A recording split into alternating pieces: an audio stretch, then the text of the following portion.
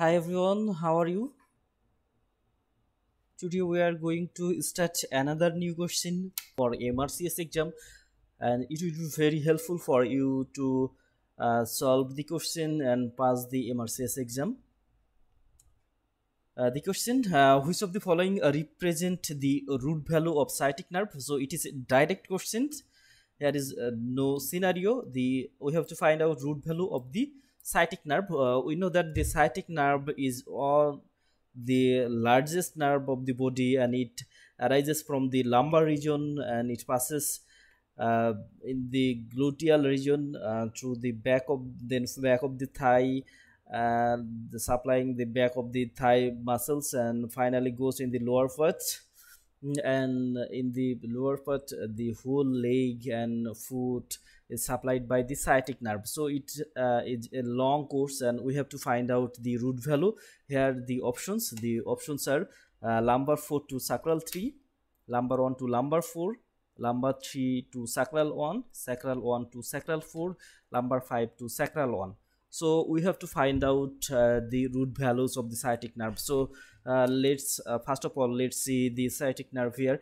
So we can see this is the sciatic nerve, the green one, and we can see it arises from these nerve roots. Here are the nerve root which lies in the sacral region and some part of the lumbar region also. In the first picture, this is the sciatic nerve, and the sciatic nerve arises from the lumbar and sacral area. Then it passes behind the this bone. This is the hip bone, through the greater sciatic nose, and it descends down in the posterior part of the joint, the hip joint, and then it goes posteriorly in the lower part. In this picture we also can see this is the sciatic nerve. After arising, it passes through the greater sciatic nose, and posteriorly it goes down, and it supplies the posterior part of the thigh and all part of the leg and all part of the foot. So here we can see the nerve here in the second picture. This is the important picture. This is the sciatic nerve. It passes below the piriformis and goes to the posterior part of the thigh. Then in the popliteal fossa, upper part of the popliteal fossa is divided into two branches. One is tibial and another is common peroneal. The tibial nerve, it supplies the whole posterior part of the leg and part of the foot. And common peroneal nerve, after arising, it curves the fibular neck and goes to the anterior part, and it supplies the anterior and lateral and other part of the leg and foot. So the sciatic nerve, it is the longest nerve of the body, and we can see here the nerve root arising from, it starts from lumbar 2 and it ends sacral 3.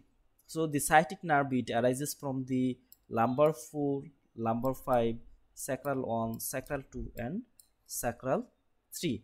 And this division is also important, that the sciatic nerve divides into tibial and common peroneal nerve at the upper part of the popliteal fossa. This is the popliteal fossa here. There the popliteal fossa, and upper part of the popliteal fossa, it divides into two parts. One is tibial branch and another is common peroneal nerve. So these branches are very important, and which of the level at the upper part of the popliteal fossa, it is MRCS exam question. So we have to memorize, or we have to remember it carefully. So here our final answer, the sciatic nerve, its root value is lumbar 4 to sacral 3. That means lumbar 4, lumbar 5, sacral 1, sacral 2 and sacral 3. Thank you all.